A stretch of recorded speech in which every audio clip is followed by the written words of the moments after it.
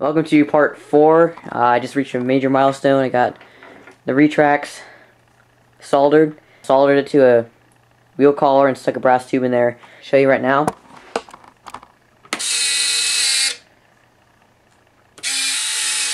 There's just enough room, so I might have to solder a washer onto each side. And if I bring it up, I'll show you what I mean. See right there. I just have enough room to make and solder. The RC airliner dict. Yeah, I'm on Skype. On the phone Skype, and then the same deal for that side. So we're getting there, and I also soldered the other piece like I showed you.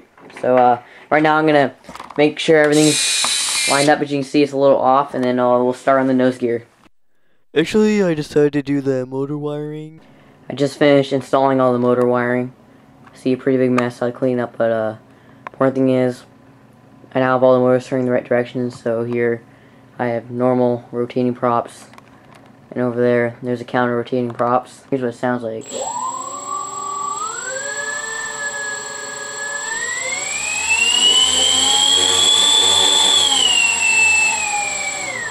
That sound was it rubbing against the stand, so when I held it up by itself, it sounded really nice. Actually, I'll do that right now.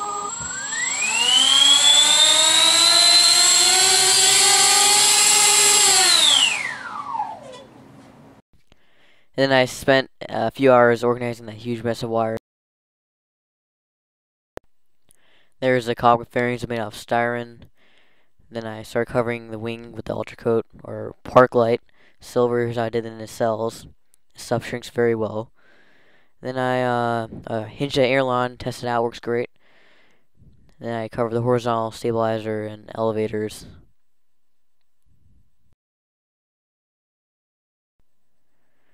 And I started covering the fuselage with ultra coat, normal ultra coat, white. Try to hide up the stringers. And you really had to do it in small patches. Then I started the wing mount system by first adding the wing bolt plate, drilled some 9-3 something holes in there, tapped it out for the nylon bolts I got, 1032, and then added the dowels, as you can see, and it works very nice. You can see how the bolts go down through the wing mount on the top and go against the plywood plate. I only just finished epoxying the retract unit in. There's no bracing or servo steering right now, but here's a look at what it's supposed to do. Zoom in a little.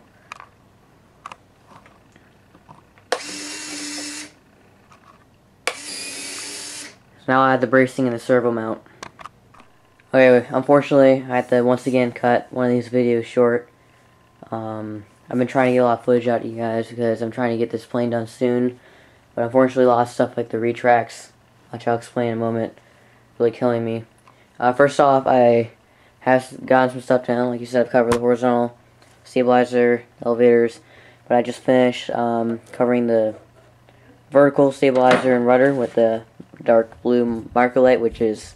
I was a little worried about the color not matching the real plane, but it's perfect, especially against the fuselage. It just looks like the real colors on the Everett Air cargo plane. That's nice. And I finished all the elevator and rudder push rods. I'm using a Sullivan, I think it's 507 guide here with a smaller 0.060 a little beefier wire for the elevator, and then just a standard easy connector wire. I think it's 0.04 or something for the rudder. But otherwise, the retract, nose retract, I showed you a quick clip of it operating. Since then I have beefed it up. I epoxied the two plates in place and added a bunch of extra strengthening, so it's very sturdy for the grass runway. Hot glued a servo in. There's barely any room, and that's where things went bad because twice went to the hobby store, Hobbytown USA, not my good hobby store, which is a little farther north, to get 532 wire. Mislabeled it twice, and I way too much wire. That's too big. So I'm trying to bend one out of stock wire, which I hate because that came with the retract. Because see that little absorption loop? I don't like those because it keeps getting in the way when it retracts. Also, I need to get a smaller wheel because this one is a little too big. I think I can get 1 3/4 inch, and then, yeah, that's the problem with, I made a 3/32 inch strut because I got the wrong wire again, and I tried to fit a brass adapter in there, it didn't work, so I tried just clamping it down with the grub screws, and it just moved around way too much, so I definitely need to bend a new one, unfortunately, because bending these is a lot of effort, hurts my hands. Oh, and so I was fine-tuning the main retracts. You can see this one's almost ready to go, but my my right main retract right there, something came loose inside, and E-flite, they stuff as much stuff as you can get in here to make it light. Opened it up, and just things started falling apart. Solder joints came loose, so I spent $45 on a main electric retract replacement. I know, it's like a government project. I over budget already.